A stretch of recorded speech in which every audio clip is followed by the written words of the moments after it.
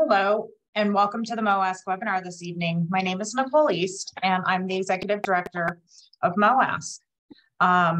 We are excited to have Dr. Lurvey, who is the Medicare Contractor Medical Director from Noridian, with us tonight to talk about the changes that are directly going to impact you in your office. So without further delay, I'll go ahead and turn it over to Dr. Lurvey. Thank you. First of all, thank you for coming in the early evening. We're going to talk about slides. We have slides. We're going to talk about certain things, which you'll see in a moment. Let me change the slide. There we go. Got it. And now we change. We're going to discuss the following. We're going to talk about current medical review, what we're looking at. In the last 6 months or so, what had been stopped during the COVID epidemic was medical review, and we hadn't looked at a lot of charts. So TPE is restarted, called Targeted Program Education. I'll tell you what it is. I'll tell you what codes we're looking at that might affect oncologists. We're telling you how to deal with the review for records, how to appeal, and make sure you get what you're entitled to get. Then we'll talk to some future E&M documentation rules, some of which are still changing because and we'll talk about it a little later, but they have now decided to end the final emergency on May 11th. We'll talk about decision making and time. We're not going to go into details about coding because we did it in the noon session for your office, but we want to talk about what you get paid for, which is either decision making or time, and a whole bunch of clues on how to write it down and document it so you get the most value for what you write down. We'll talk about shared service because you're very sick patients who may be in the eye, certainly true for certain oncology patients when their white cells are washed out or when they have all kinds of problems, that you may be sharing it with a nurse practitioner, or a PA, or another member of your office. We'll talk about more about rules and regulations, some of which are still in the process of changing because of the Inflation Reduction Act and because of the act toward the end of 2022, which don't take effect until April or June or toward the end of 2023, including about telehealth. And that's what we'll concentrate on. We'll also answer any questions. Now, targeted program education is what we do most of our reviews on. The principle is you get a letter first, a letter that looks like what you're seeing on your computer. Tells you that there are going to be 3 rounds of prepayment. You're going to look at particular codes, and then they're going to either deny it before they pay you or not deny it. And if it's very high denial rate, then there's a second or a third level. To give you a better understanding, here's a picture of the general process. Topics are selected. They're selected based on the amount of codes that come up. What do we have in California that is higher than significantly the average of codes across the country? And if it's an outlier code for whatever reason, and there are lots of good reasons that are not clinically wrong, we'll look at the top number of those codes. Now, for example, there are clinics and university centers that take certain types of cancers that other centers don't do. There are certain procedures and lab tests that universities do or certain labs do that others don't. So it wouldn't be surprising if you do a lot of something to be asked for records of those they want. They will ask for 20 to 40 claims, but they won't be in a row. It'll be maybe the 1st, the 5th, the 9th, the 12th, till they reach 20 or more. That's so they don't hold up your money too long, because in between you'll be paid for the claim. So we look at 20 to 40 claims, and if they're all good, if the claim denial rate is 3% or 10% or 15%, they say, thank you, you're compliant. We go away for that series of claims for at least a year. If there's a high rate of denials, then we're told the denial rate. You'll get a letter, and I'll give you an example of it. And you can at any point then talk to the nurse who did the review and say, well, what's wrong? And be educated, or at least discuss the things that weren't there. Now, most of the time, that's because the documentation didn't have certain elements. You know, we have NCDs and LCDs, and we may talk about them, but if we have a local coverage decision, you're supposed to have everything about that decision in your note. So we'll tell you what's missing. We wait 45 days if, again, there's a high denial rate. And after 45 days, we do another 20 to 40 claims. If you markedly improve, like from 70% denial to 20%, thank you, goodbye. If not, you can talk to, again, a nurse reviewer. And at any point, if you want, you can talk to one of the medical directors as a backup, and we'll try to explain what the problem was or what we didn't see. You can go up to 3 rounds, and after 3 rounds, there's still a high denial rate. And by the way, if you don't send in a record because you didn't get the message, that's considered a denial.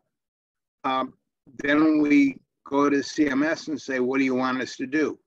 Most of the time they say do a 4th because you've talked to us each time. But it's possible they could look at 100% of your records for a year or 8 months or something like that. Or even if they think it's on purpose you're denying things, they can send you to the OIG. But that's rare. Mostly they'll just ask for another set. And I can't think of very many times when you didn't correct everything because we told you what you need to do and you do it, particularly oncologists. They're very hardworking people. By the way, I admire you because I see that every week or two, there's another biologic or oncologic drug that you're supposed to understand. Is it better or worse or different than anything else? And then within a week or two, suddenly are advertising on television in every type of show except kiddie shows, trying to tell you that you should tell your doctor what you want, which is not a good idea. Anyway, what comes next? Well, you saw the letter. You'll be required for maybe every 3rd or 4th patient date of that code. It's outlier of outliers. And it also can happen if last year you billed maybe 55 claims of that code, and this year you're billing 255. There's a marked increase. Now that can certainly be for a good reason. You added someone to your group, and that person's a subspecialist in lymphoma or in a type of leukemia or a certain type of pancreatic cancer. So the fact that you're asked for a record does not mean you're doing anything wrong. We're just saying, tell us why you did it and what you did.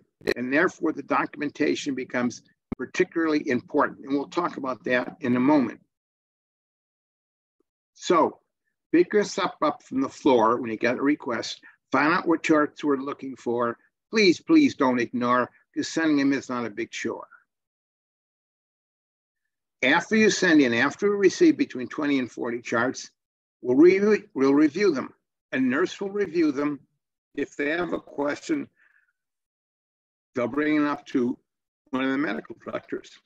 We have 8 or 9 medical directors. We have plenty of them around. My principal area tends to be California, Nevada, and Hawaii. So I may see a bunch of them, and I'm very pro-physician, as most of you know. I'm an AMA delegate and a CMA delegate and member on the board of the American College of Physicians for California and endocrinology group for California, et cetera. So I'm very understanding of the needs of physicians. And we talk to you regularly at various meetings.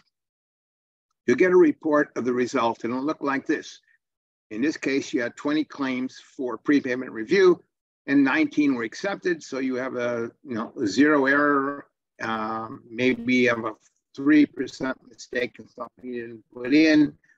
Thank you, goodbye. We're not going to bother you again. So this is the letter you'll get, and it's over. Or we'll tell you what's wrong. You can talk to the nurse who reviewed it. You can argue if you want. There's nothing wrong with talking. So what sort of codes do I think maybe oncologists would get? These are codes that we're currently reviewing that I think might be ordered by or related to oncology. 0394T, which is electronic brachytherapy, although radiologists tend to do more of that. Possibly colonoscopy if you're looking at a colon cancer. If you happen to do anything in an IRF, a SNF, or a CORF, various types of imaging that you might order, CT, head, brain, or any other part of the body, particularly head and brain right now, chest x-rays, again, because of potential metastases, CT for planning effects, perhaps digital brain tomosynthesis, or diagnostic mammography, or DEXA scans, particularly if you're looking at the skeleton and concerned about metastases there. Proton delivery, again, although the radiologists do much of that, but you could be involved. Everybody's doing drug tests these days because of the rate of people who are unfortunately addicted. You may be ordering unlisted molecular pathology or a whole bunch of MALDX codes, molecular diagnostic codes, because a lot of them may have predictive or treatment value when you're dealing with early or middle stages of cancer, whether there might be spread or the like, including circulating tumor tests. Now, some of those recently that people are rushing to that are not officially covered by Medicare or anyone else are fairly faulty. So hopefully you can distinguish between those that are faulty and those that you can rely on. Some other topics you might be looking, obviously, because some of you do infusions in your office, you may be looking at IV infusions, IV injections, chemo infusions, and there's a difference, of course. Robotic linear accelerator, and a whole bunch of drugs that you may or may not be using for certain types of cancer that are listed here. These are ones we're actually looking at from time to time. So I'm giving you a little bit of a warning. Robotic nuclear accelerator-based stereotactic radiosurgery, drug tests, because like I said before, and I think those are the key ones that I think we might be looking at that would affect you. Now, that you might be involved, depending on your involvement with some primary care in some patients, that there'll be other codes. We are not officially looking at E&M codes right now, but it's important to understand them because the payment has changed. And I'm sure you've heard lectures on that already, so we won't go into detail. But no mistakes, you need not fear. Our requests for extra charts will disappear. We'll reimburse your claims if the documentation is clear and won't bother you for at least a year. Now, what are we looking for in the documentation? And this is where I'm speaking more to the physicians involved than I am to the office people. We talk more about the E&M and the coding. When you order laboratory tests, particularly from an outside laboratory, we may ask the laboratory for why was the test done? And they may ask you for something in your chart. What we would expect in a hospital is that there's an order in inpatient or outpatient hospital for the test written by you or one of your colleagues. But if it's in the office and you called it into either radiology or a laboratory, you have a reason in your chart that says what it is, like this possible. I mean, let me give you an example of what I mean. Let's say a general internist has a patient with hypertension, but it looks a little strange and it's a little episodic. Well, they might order tests to rule out a pheochromocytoma. So if they're writing something that says rule out pheo or rule unusual hypertension, or concerned about if there's anything in there that says they're looking for it, even if the test is negative, we'll give you credit because there was a reason for it. So a brief note that shows a reason for perhaps an unusual test, and particularly if it's a test that's an expensive test, like molecular diagnostic, what you're looking for and what you might or not expect to find. The same for imaging tests, but in order that the radiologist gets paid, you may need to show or give them an instance where you're thinking about something you think needs to be done. When you are paid for your E&M codes, it was changed in 2021 for your office visits, and you do plenty of office visits because you're managing patients with serious oncology disease, or now for your institutional patients, for people in an observation or in inpatient hospital or skilled nursing or unskilled nursing, or even for home, the way you're going to be reimbursed, the level of reimbursement, is based on either the time it took that day or the decision-making that you had. And no longer, although it's expected you will do an appropriate history and exam for that visit, no longer will that history and exam count for the level or value of your test. So your documentation is to be based on trying to show what you are looking for, what plans you have. Decision-making includes three things in general. And what you're thinking at the time is important, because if you think something will impact the patient, that will be something you should write down. So let me go back for it. Decision-making, there are three things: the number of problems you're solving at that individual visit, the number of active problems, the amount of data that you are reviewing either before you see the patient, while you're with the patient, or after the patient, again, on that 24-hour day, midnight to midnight. And data includes, of course, laboratory tests that haven't already been studied or noted, and also getting data from a caregiver that takes time, or a translator that takes time, a family member. All of these that you need to spend extra time with count toward it. And the third is decision-making, has to do with the risk to the patient for what you're going to be doing. Ordering drugs, which is part of the data, but the drug also has a risk, particularly in older Medicare patients with underlying comorbidities. So when you're giving an oncologic drug, there may be a moderate to a high risk in deciding, should you do it? Is it safe to do it? What you have to look for, what other drugs are on, and that makes decision-making much higher, which means you'll be given a higher, you should bill for a higher code of E&M. And that's true now, not only in the office, but also in the outpatient hospital, inpatient hospital, and they have the same codes now, skilled nursing facility, unskilled nursing facility, even home, and all the things that are home. Now let's move on to national coverage decisions, because they're somewhat important. There are two types of already existing language for coverage. Now, Medicare covers all services that are reasonable and necessary for the diagnosis and treatment of an illness or injury, or to repair a damaged organ. Fine and good. There are some things it doesn't cover under federal law, because it's an insurance program, not a health program. So it doesn't cover cosmetic surgery or cosmetic services. It doesn't cover experimental services unless the experiment is part of a federal experiment group, in which case it will cover experimental in that situation. Now, a national coverage decision is made by CMS. There are meetings, typically at the meeting, your associations, MOASC or the national associations, ASCO or ASH will be there, and ask for opinions. And they will have a MedCAC meeting, which is a opinion meeting, and then they will look at all the opinions in the literature. Then they will have an open meeting where any of you can discuss what you want on the national coverage, and then it is published on a certain regimen.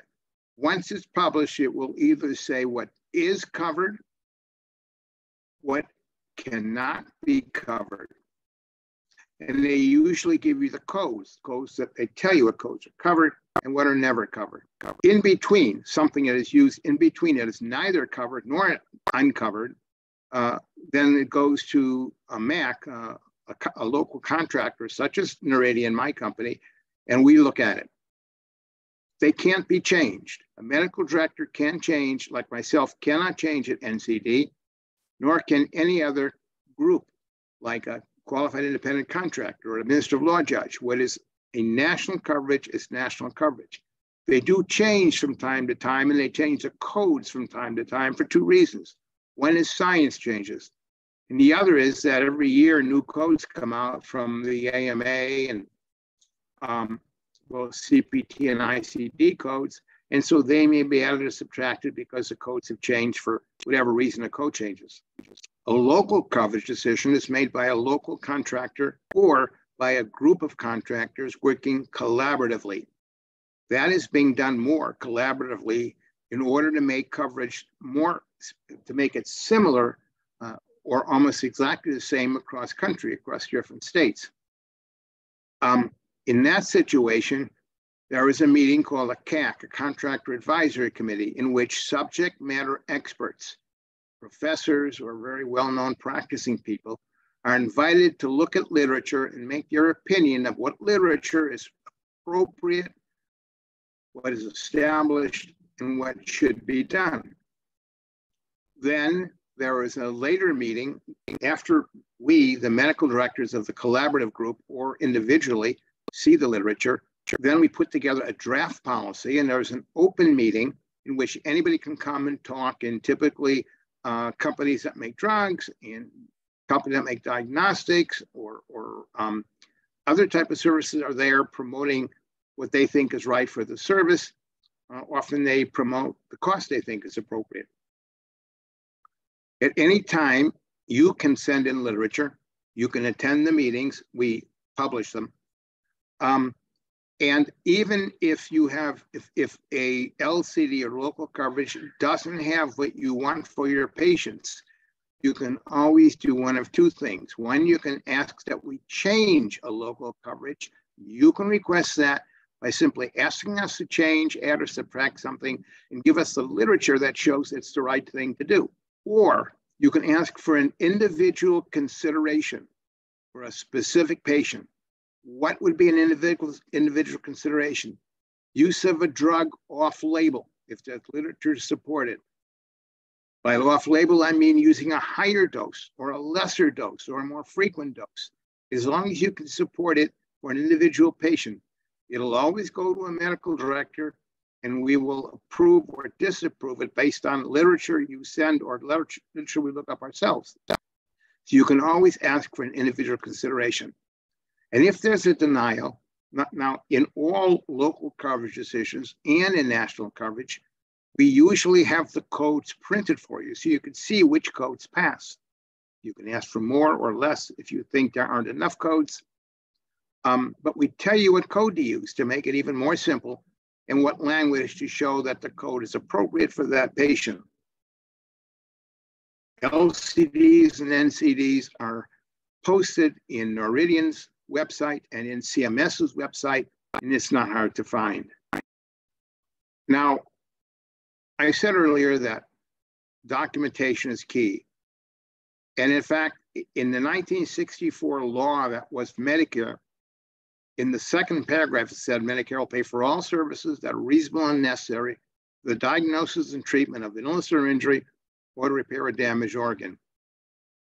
But what is reasonable and necessary? And the truth is that the only person who knows what's reasonable and necessary for that patient is you, the doctor, or the nurse practitioner, or the other office person, PA, in your office, who's looking and examining the patient.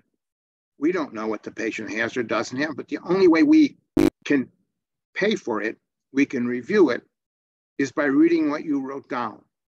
So what you write needn't be long. It just has to explain what it is so that we could see it through your eyes and then be sure to reimburse you the right amount based on AMA RUC and sometimes from Category 2 codes, what the CMS thinks is appropriate.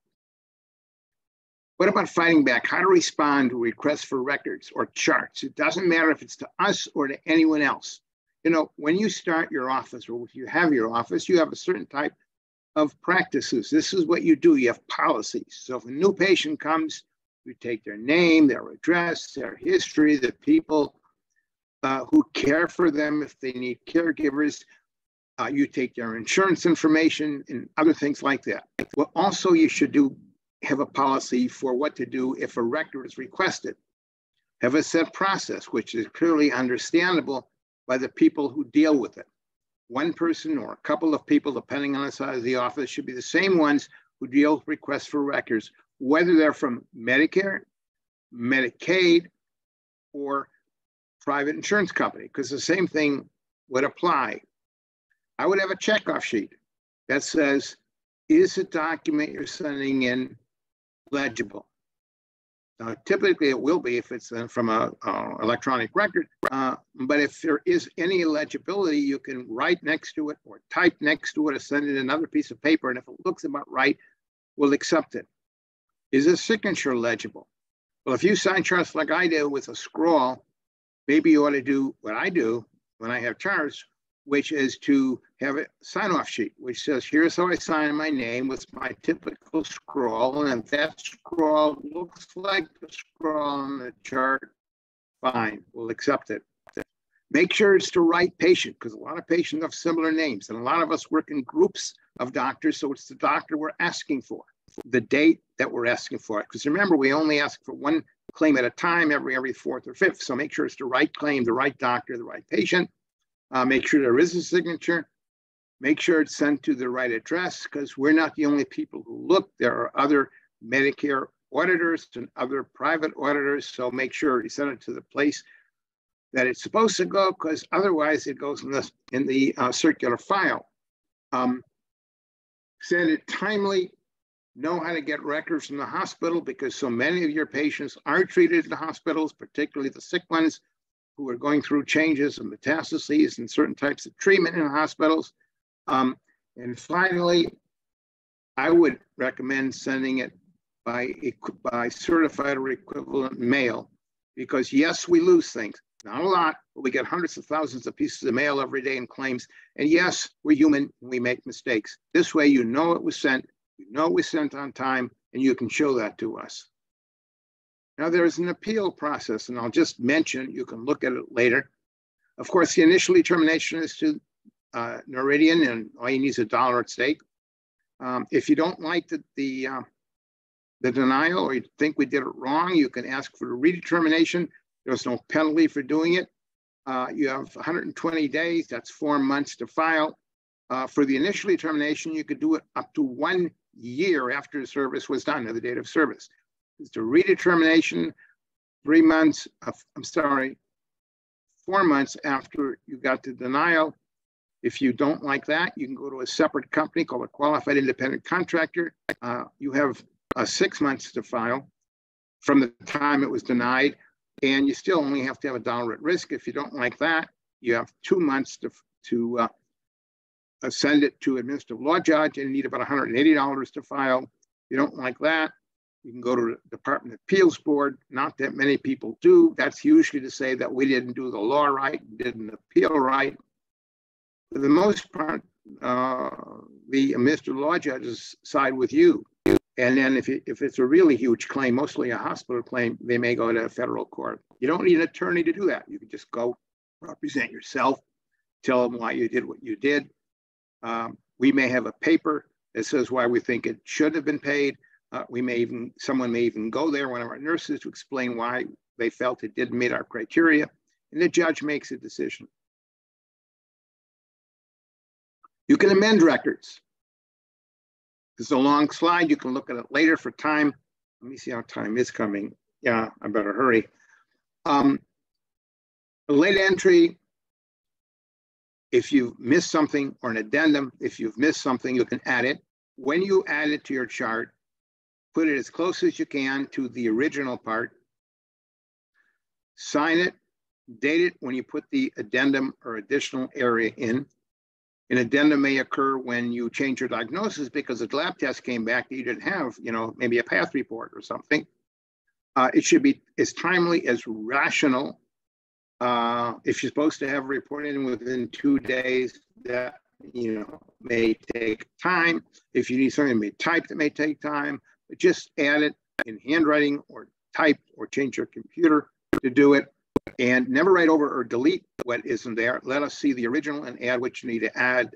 And most of the time we'll accept it as long as there's a reason for it and it makes sense. Now, to remind you about classification of services. In the office, you have new patients or established patients, and that hasn't changed. A patient is someone who you haven't seen or the same specialist in your group hasn't seen for 3 years. An established patient is someone you have seen or your associate of the same specialty has seen within 3 years. If you have a multi-specialty office and you're an oncologist, but you have a nephrologist, that's a different specialist. That would be a new patient with a nephrologist. And a PA or NP would be the same specialty as you do in your office. For visits to hospitals, nursing homes, or other areas, it isn't new or established as much as the initial visit and subsequent visit. The initial service is the first time you see them in the observation area or hospital. Subsequent service is the second or more times you or the same specialist from your office sees them. And we'll talk a little bit about split shared services later. So understanding, and there is no such thing as initial or subsequent in the emergency room. Each visit is an initial visit in the emergency room.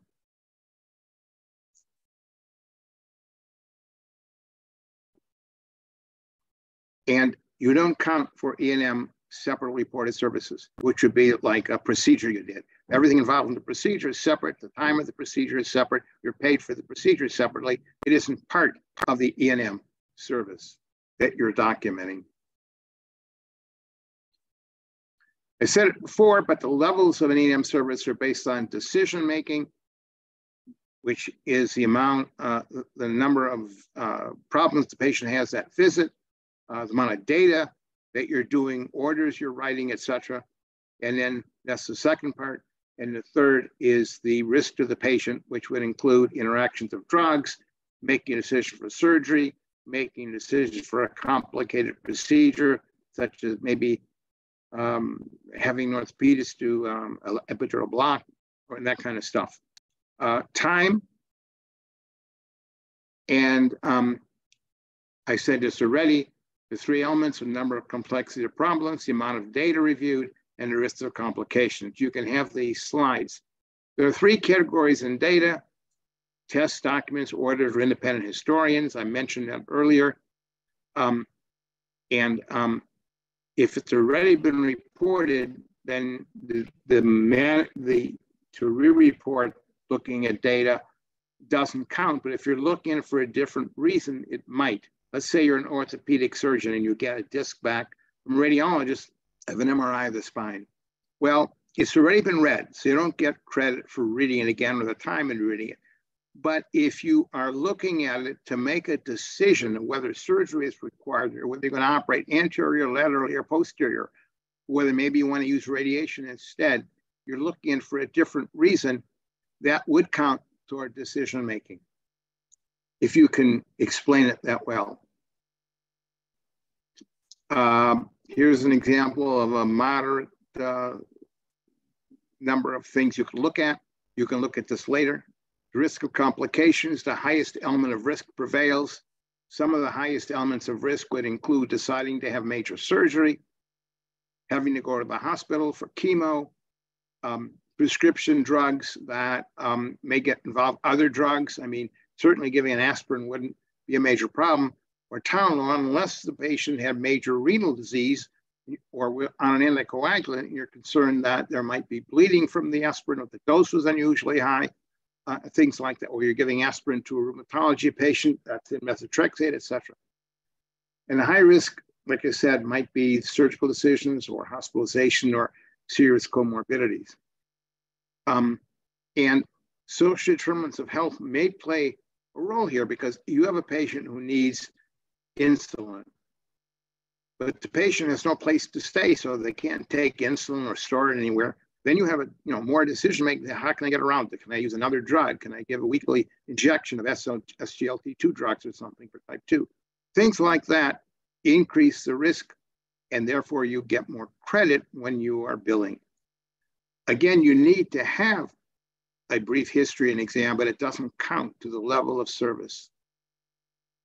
When time is selected, all the things you do on a day of visit, before you see the patient, while you're with the patient, after the patient, including independently interpreting results, looking at a whole bunch of glucoses that were done at home to see if you need to change their insulin pattern or their oral medicines, talking or referring to a specialist while the patient is around to know if they should or shouldn't see the patient, care coordination. All these things in this slide count from the midnight to midnight. So again, when you're doing these things, you take credit for it.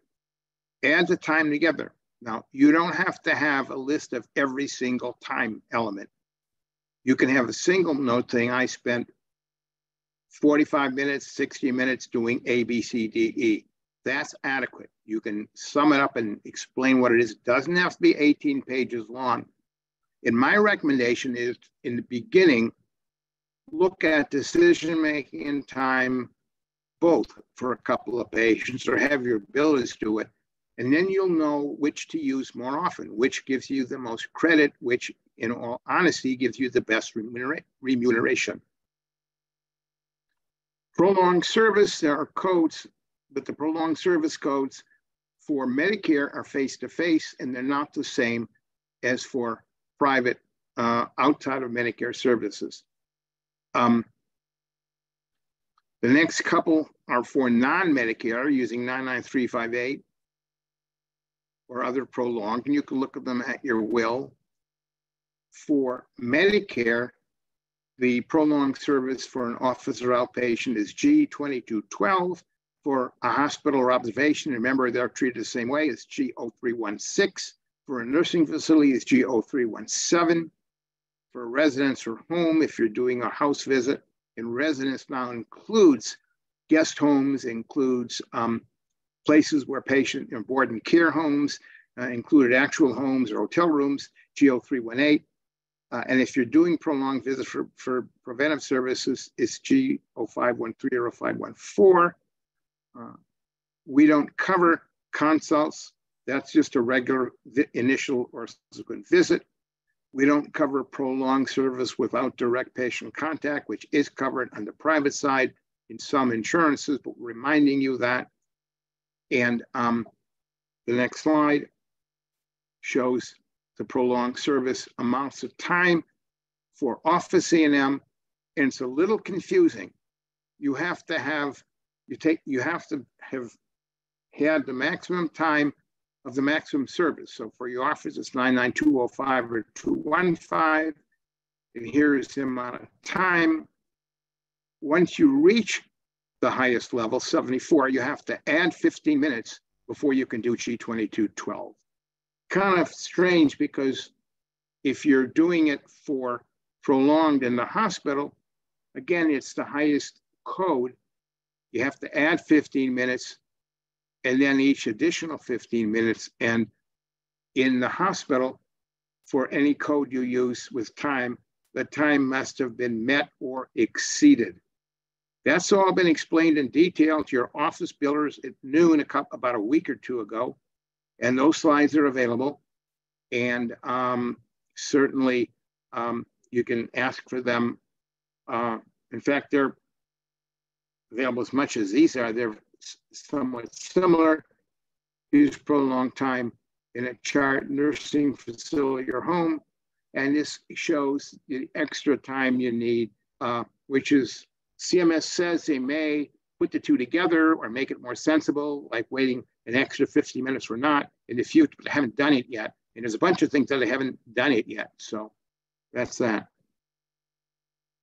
What's somewhat important is social determinants of health, because as I said before, Uncle Sam and private companies and everyone is trying to figure out how we can make more equitable care for people who are in trouble and need it. Now currently there are 6 or 7 Z codes that talk about socially determinant problems. And I will show you a couple of slides from CMS itself that talks about the fact that they're interested in these Z codes. They're collecting data on them.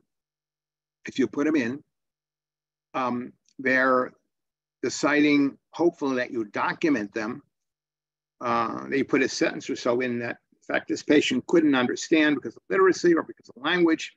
this patient was homeless, didn't have adequate housing, didn't have adequate nutrition, didn't have adequate social skills or help.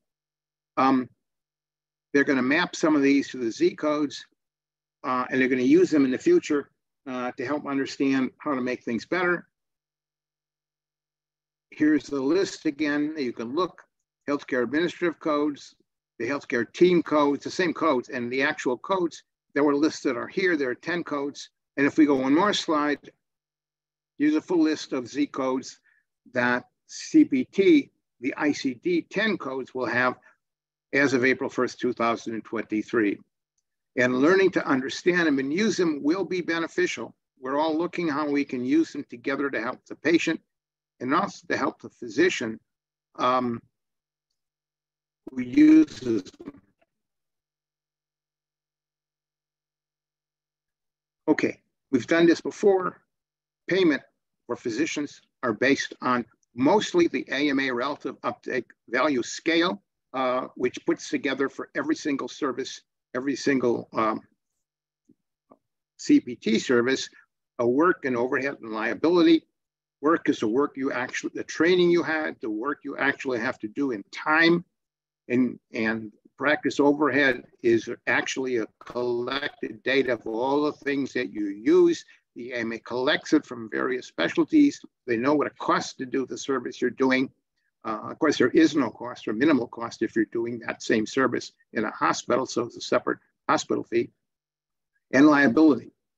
And these three are multiplied by what's called a GIPSY, a geographic factor constant, which compares your work of other professionals here in California, compares the practice expense to other practice expenses, overhead and liability to other states and other areas.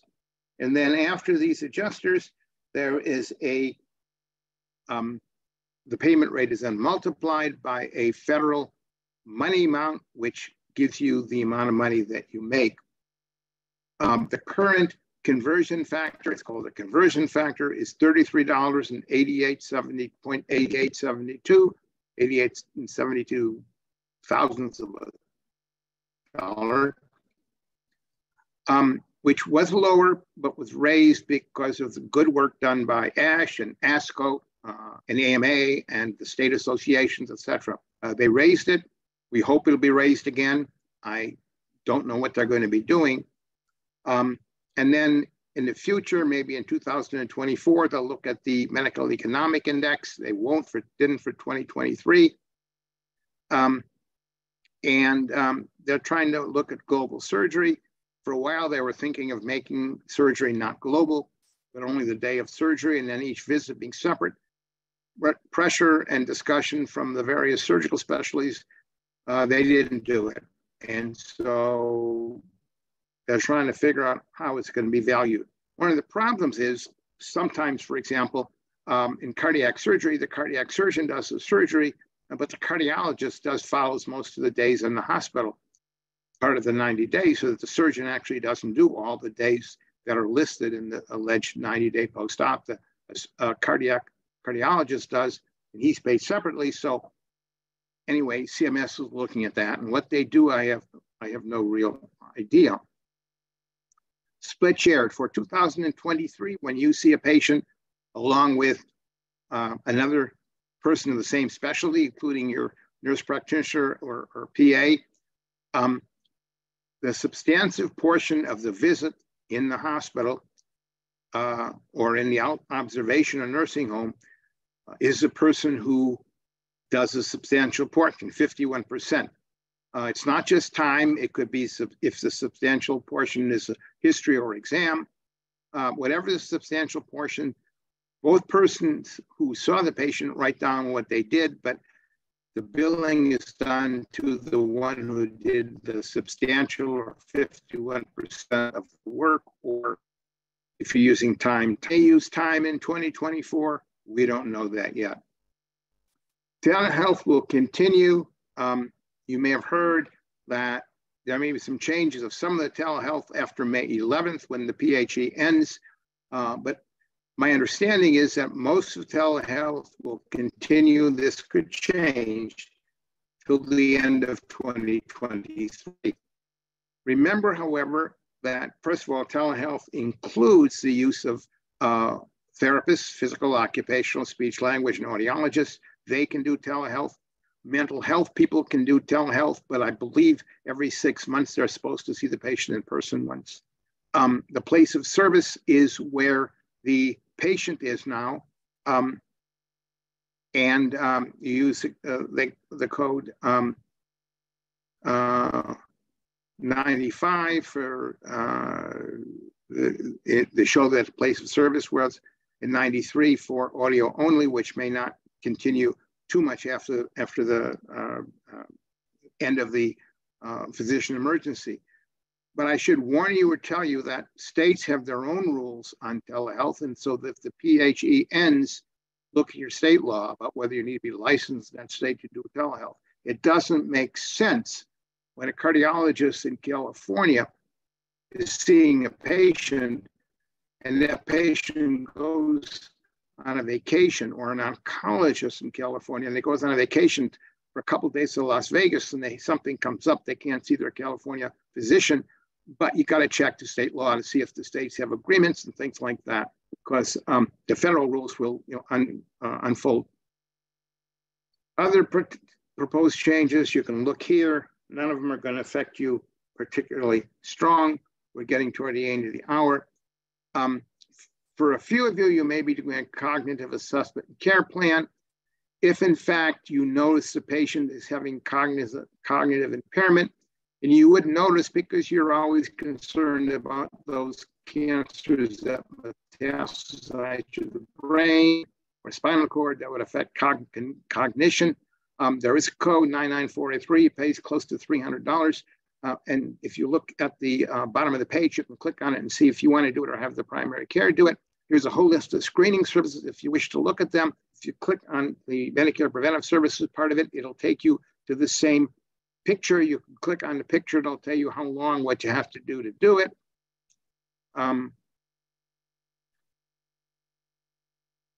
It's time to ask all the questions you want.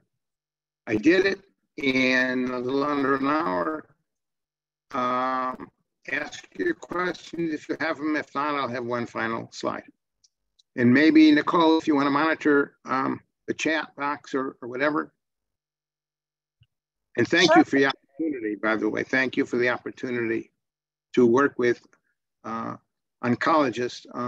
Some of my friends and others, many of my patients have had miracles from recent oncology situations, and I really admire their hard work. I see a picture of Dr. Wallach, who I've often sat next to at the ASH-ASCO meetings, and welcome, of course.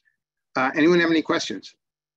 So I have a question. So when we do the EM code, so we should be documenting the time that we have spent? You can document either the decision-making or the document. A recommendation in the beginning, because some of you are very rapid and some of you are slower for a number of reasons, depending on your patients and translation, blah, blah, blah. If you're using time, then you have to put down what you did. You can put each element of time in, but it's probably better to just put in the total time of that patient that day, which had all the things in it, and say what you did for that time. And it doesn't have to be long. I did A, B, C, D, E. If you think decisions are better or harder, or you have a lot of difficult decisions to make, and you were able to make it fast because you're used to this, then use decision-making. Use whatever works best for remuneration because it's based on either the total time or the decision-making. Sabina, does that answer your question? Yes, yes, thank you. Does anyone else have a question? Feel free to unmute your line or go ahead and type it into the chat. And if you think of it later, because you always think of it later, and I think I have to send the second part, because I broke them into two parts, I have to send a second part. Or you could send the first slide list, either one, they're very close, Nicole. Sure. If you think of a question later, send it to Ms. East, and I will get them. The reason if you send it to the association is helpful because a lot of the questions will be similar. And sometimes one answer will cover like 4 or 5 questions to make it a little easier on us. But we will get you answers no matter what, whenever you have a question you're not sure of. All right, last chance to ask a question. I don't see any in the chat coming through.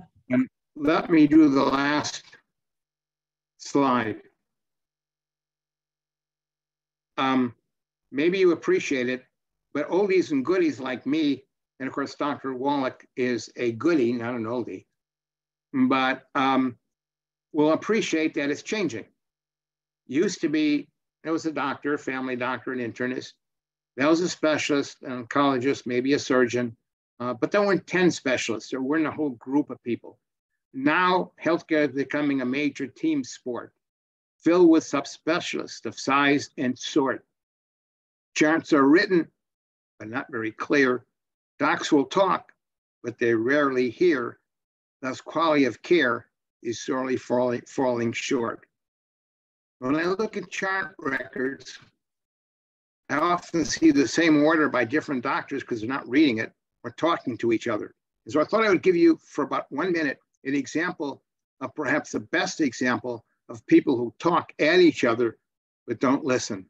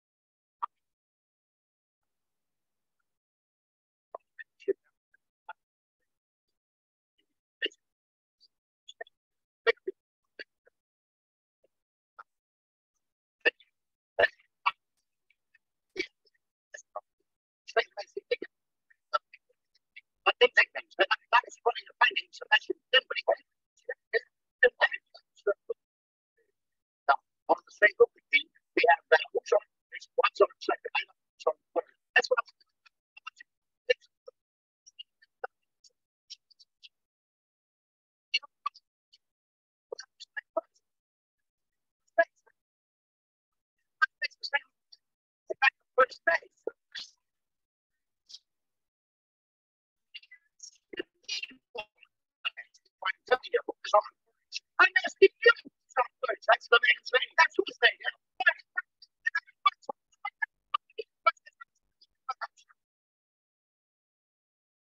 When you pay for first base for everyone, that's the one every dollar.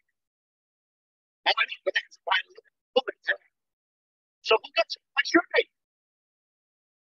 Sometimes it's like comes down to who's like that. Who does? Absolutely. What I'm trying to find out is what's the guy's name on first base? I'm not asking you who's on second. Who's on first? That's what I'm trying to find out. Well, don't change the players. I'm not changing nobody. Take it easy. What's the guy's name on first base? What's the guy's name on second base? I'm not asking you who's on second. Who's on first? I don't know. He's on third. We're not talking about him. And that, I'll stop. But when I read a chart, some of the charts, I feel like I'm listening to Abbott and Costello. All of you who are listening, thank you for your time and effort. If you have a question later, I or one of my colleagues will be happy to answer it. Thank you very much. I would like to, hopefully, I would like to maybe in 3 or 4 months when the PHE is over in the end of May or June and new rules come out, maybe I could help you then. Other than that, I want to thank you for your attendance and whatever Nicole wants to say about anything, go ahead. Sure, I was going to end, but I think Dr. Wallach had a question. I was just going to say thank you, Dr. Lurvey, again and again. This was really very helpful, and we'll have to digest it and have you follow up, as you say, in May or June. Thank you. My pleasure. Yes, thank you, Dr. Lurvey, and thank you for everyone for joining us tonight. Have a great evening. Bye-bye. Thank you. Thank you all for your help. Bye. Bye-bye.